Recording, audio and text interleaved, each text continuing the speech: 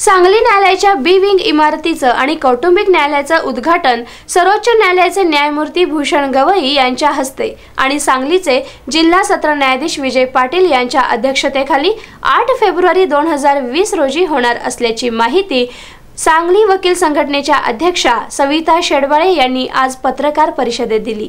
सांगली न्यायालयाच्या बी विंग इमारतीचे आणि कौटुंबिक न्यायालयाचे उद्घाटन सर्वोच्च न्यायालयाचे न्यायमूर्ती भूषण गवई यांच्या हस्ते आणि सांगलीचे जिल्हा सत्र न्यायाधीश विजय पाटील यांच्या अध्यक्षतेखाली 8 फेब्रुवारी 2020 रोजी होणार असल्याची माहिती सांगली वकील संघटनेच्या अध्यक्षा सविता शेडबाळे यांनी आज पत्रकार परिषदेत दिली।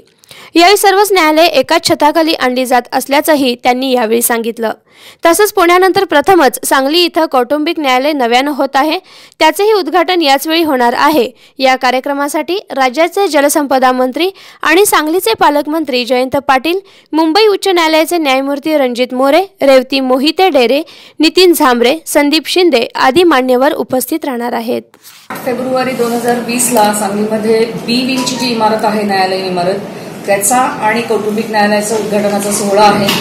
या सोहळ्यासाठी माननीय न्यायमूर्ती गवई साहेब, भूषण गवई साहेब सुप्रीम कोर्ट हे पाहुणे म्हणून येणार आहेत, त्यांच्या हस्ते हा सोहळा होणार आहे। याचबरोबर हायकोर्टमधील, मुंबई हायकोर्टमधील जे काही न्यायाधीश आहेत, न्यायमूर्ती आहेत, ते म्हणजे रणजित मोरे आहेत, सांबरे साहेब आहेत, शिंदे साहेब आहेत आणि रेवती डेरे मोहिते मॅडम आहेत। ही चौघं सुद्धा हायकोर्टमधून येणार आहेत। या व्यतिरिक्त या कार्यक्रमास मुख्य उपस्थिती म्हणून जयंत पाटील जे आहेत आपले मिनिस्टर, त्यांची पण इथं उपस्थिती आहे आणि जलसंधारण मंत्री जे आहेत ते पण इथं उपस्थित राहणार आहेत। या कार्यक्रमाचे अध्यक्ष आहेत ते आमचे पीडीजे प्रिन्सिपल डिस्ट्रिक्ट जज श्री विजय पाटील हे या कार्यक्रमाचे अध्यक्ष आहेत।